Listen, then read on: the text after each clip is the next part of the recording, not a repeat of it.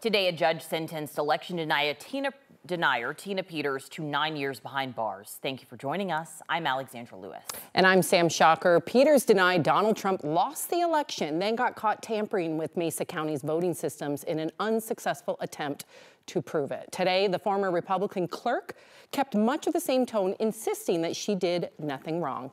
9 News' Mark Salinger was in court today as the judge read her sentence. He joins us live from Grand Junction with more. Mark, this judge, we watched it in real time. This judge held nothing back. Yeah, absolutely nothing back. Tina Peters is now in custody of the Mesa County Sheriff's Office here in Grand Junction. She was led out of that courtroom earlier today in handcuffs by those sheriff's deputies. As we talked about, it was really an astonishing morning listening to the judge talk about all the damage that Tina Peters has done to the election system here in Mesa County, in the county that she was the clerk of. Tina Peters spoke to the judge for more than 40 minutes today, asking him to only give her probation. He chose quite the opposite, saying that she's a danger to society and someone who has no remorse. He says prison is the only place that fits for a person like her.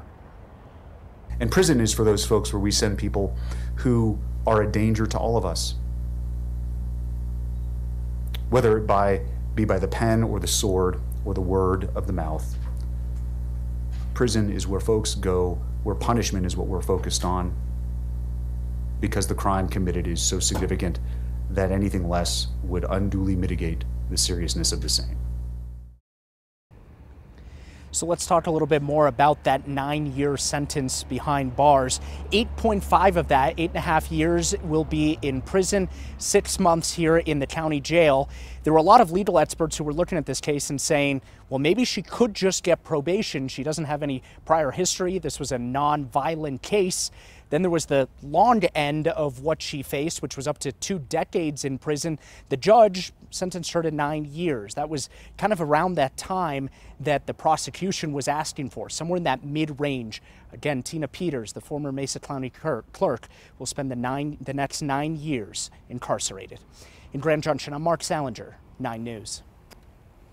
Mark, thank you. We're joined by Kyle Clark now, who probably arguably has been watching this case closer than anybody in the country. My first question for you is, what is your reaction to this? Were you surprised when you're like listening to this judge go on and on? Yeah, I was. Yeah. And I'm surprised she got 9 years. I think there were so many mitigating factors in her favor that leaned toward probation, right?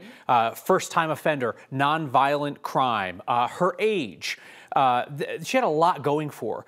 But she also was so defiant, arguing with the judge, continuing to push conspiracy theories. She essentially put on the evidence that they said was immaterial to her case and should not be presented at trial. All of her election conspiracy stuff. She put it on a PowerPoint at sentencing. She basically held her own little mini trial, and the judge was not having it. And when people got up and spoke on her behalf, other election deniers, and he would ask them, did you do a hand count?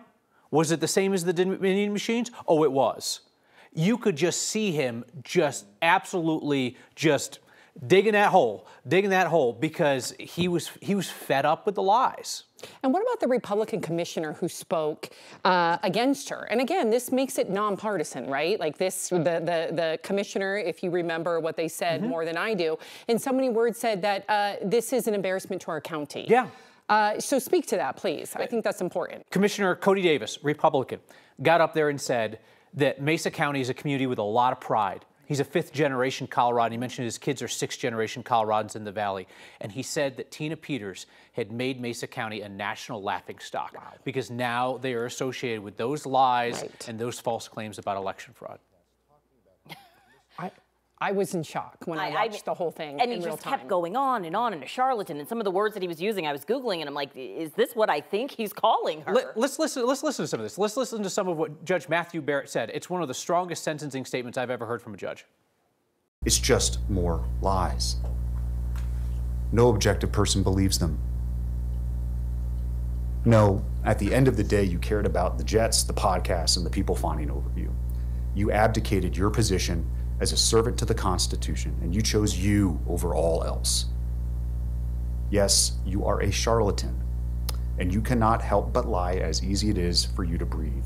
You betrayed your oath for no one other than you. I mean, my goodness. I'll leave you with this. The judge said this at the beginning of his sentencing. And if you're curious, why did she get 9 years for this? He said, the sentence I impose must deter Ms. Peters from engaging in similar conduct in the future, but it must also deter others from engaging in this type of conduct. He gave a sentence to her. He gave a message to anybody else who might be tempted to break the law to try and prove election rigging conspiracy theories. He said, ask all the questions you want, but you're not going to break the law to do it. And there are trials to come in Georgia and other places. I mean, this is sending a message nationwide. Yes. Yeah, I've been looking all afternoon to see if anybody involved with the election lies around 2020 has gotten a harsher sentence than that, and I don't think it comes close. You get a couple months here, a couple months there. I found one 3-year sentence for somebody who actually was engaged in some voter fraud and also pushed the claims. I haven't seen anything like 9 years. Wow. It's a heck of a statement. Thank you so much, Kyle Clark. Might be a precedent, that's for sure.